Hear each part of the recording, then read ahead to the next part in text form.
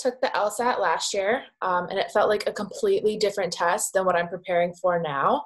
I took the last print exam, and just with everything going on, I'm scheduled to take it in July, but I'm not sure if they've announced if it's going to be flex yet. I know June is for sure. Right. So just kind of getting myself in the mindset to restudy for the LSAT, but a completely different LSAT than what I'm used to preparing for. Sure. So kind of just a few tips on how to get myself into this new mindset.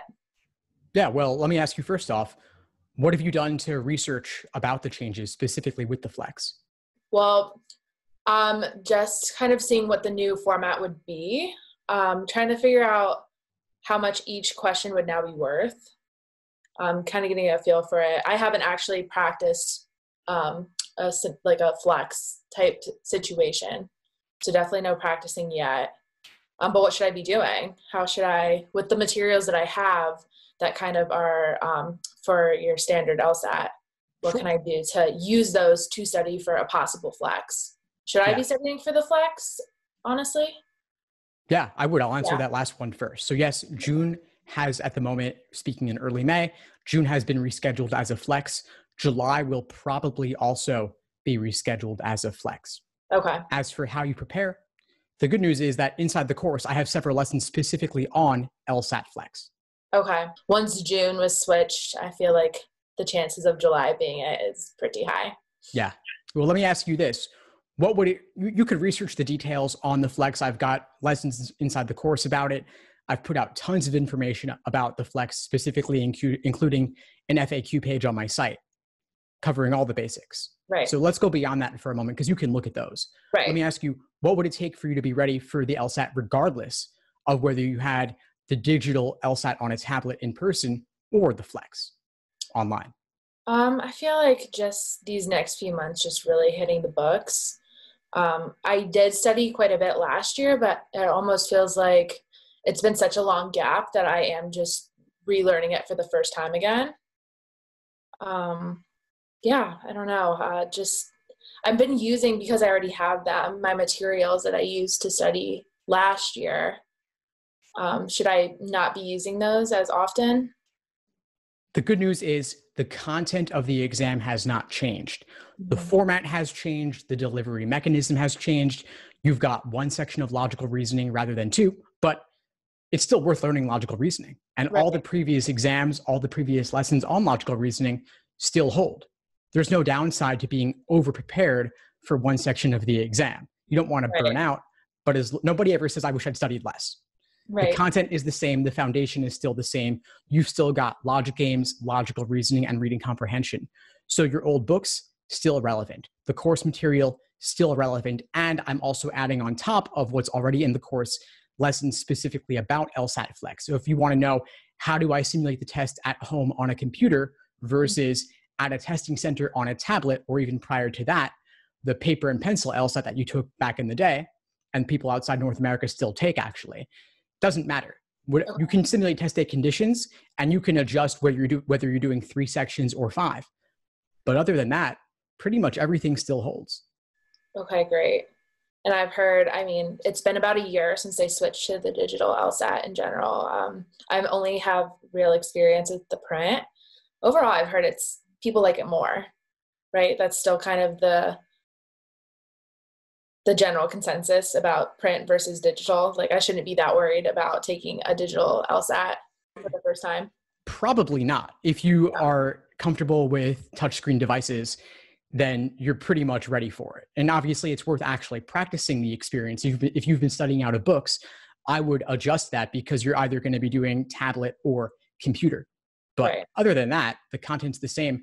I would focus on that for now. And then as the test approaches, you could start doing full-length timed exams in the format you expect to take it in. And for July, I'd say probably flex, but do a bit of both. How are colleges looking at flex? Is it, are they open to it? Because that's the only option, really. Yeah, they're fine with the flex relative to tablet, relative to paper. They're considering the scores the same. No. If LSAC says this is a valid exam and this is the person's score out of 180, law schools take that just the same. And they have incentive to also, because that's what they can report to the ABA. That's what they can report to for the US News rankings. And so they have incentive to take those scores seriously. How much will they look at my old print exam, since now, especially given all the changes, that seems so outdated?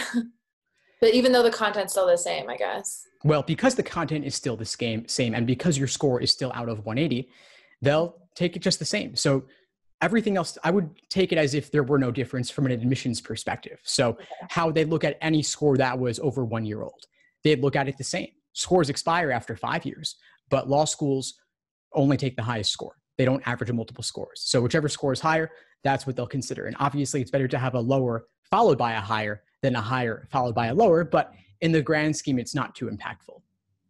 And I know that the writing sample is not as important as the other sections. I took the LSAT last year, and it was the very first exam where you didn't have to take the writing sample right after the test. It was the June 2019 test. I took the test. I knew it wasn't my best test. I had 2 of my worst sections and my best section last.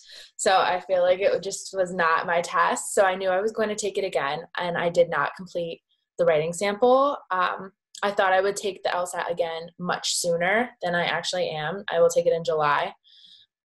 So my 1 year is running out.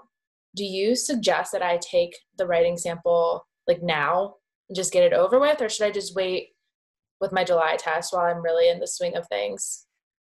Well, if I don't complete the writing sample by June 2020, will my June 2019 score not count? Does that have any? The score will still be valid. Okay. Trying to think. This is a brand new program for me. I did a different program last year, and I'm still trying to figure out what was taught to me correctly, what I should kind of do away with and relearn. Do you have any advice? Should I just look at my new process as starting from, scratch? It's worth reviewing the fundamentals from the beginning within my course to see where you might have some new insights as a result of those materials. You may find that certain strategies from your previous course of study worked well for you. You may find that the new materials and strategies I'm teaching you work better for you. So there's no harm in exposing yourself to it and seeing if it helps and if it's an improvement. Okay. You have one of the study plans, right? Yes. Mm-hmm. So that's your roadmap, and that's your success plan showing you exactly what to work on every single day. So just follow that. Okay. I just don't want to get myself confused.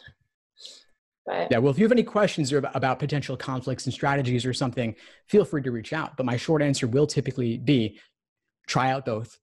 Do a handful of questions one way, a handful the other way, and see what works. Okay. Anything else for today? Any other questions that we didn't cover that you'd like to? No, that's pretty much it. I'm, just trying to get back into the swing of everything, and it's been hard with working full time and trying to study the LSAT. It's definitely been a different experience than maybe I would have had if I did this in college. So trying to figure out the right schedule and the right strategy for me. What's the biggest challenge you're facing with that right now in terms of balancing the full-time work with the LSAT prep?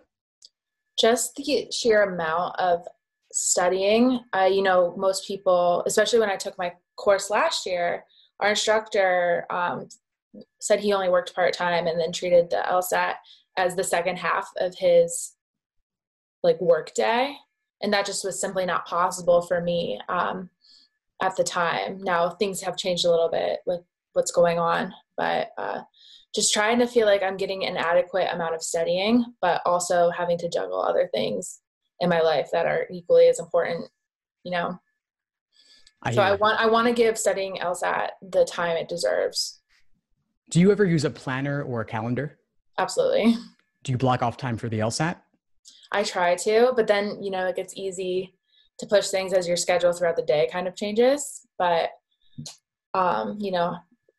maybe it would be more helpful to treat that as concrete, as you would with work.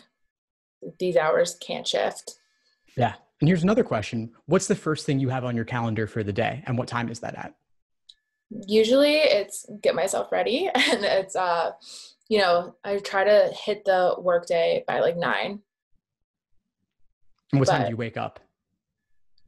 Usually 8. I shouldn't wake up earlier. it's worth trying if you're open to it. You could also shift it earlier bit by bit, 5 minutes, 10 minutes, 15 minutes a day, whatever is sustainable for you. And then you could make sure the LSAT prep is the first thing so that it doesn't get pushed aside. And just not feeling the pressure to like do it all in one big chunk. Like I feel like I could be better about setting a little bit all day, like throughout the day, and fitting it in where it's possible rather than, you know, it's either all or nothing, like 4 hours or nothing at all, you know? Right. Right. What if you took the opposite approach and instead of saying it's got to be a 4-hour block, what if you said even a 5-minute increment as a starting point, knocking out 1 or 2 questions would be valuable, and then you could increase it over time? Absolutely. I think that would be helpful. Awesome, Maria. Well, I think we're there. But before we sign off, what would you say is the biggest insight you got from our call today? Just getting myself back in the process. Like I said, I'm just trying to really motivate myself to study again after putting so much time in last year, and it's not the score I wanted, and I want to, you know, dedicate myself to again. So just kind of getting myself back in the mindset has been very helpful. Awesome. Well, keep at it. Keep in touch and let me know if you need anything as you move forward. Great. Thank you so much. My pleasure. Have a good one. Thanks for tuning into the show. Please subscribe if you haven't done so already to be notified of new episodes as I release them. And feel free to reach out if you need anything at all as you move forward with your prep. I'm happy to help however I can. In the meantime, I'll wish you all the best and take care.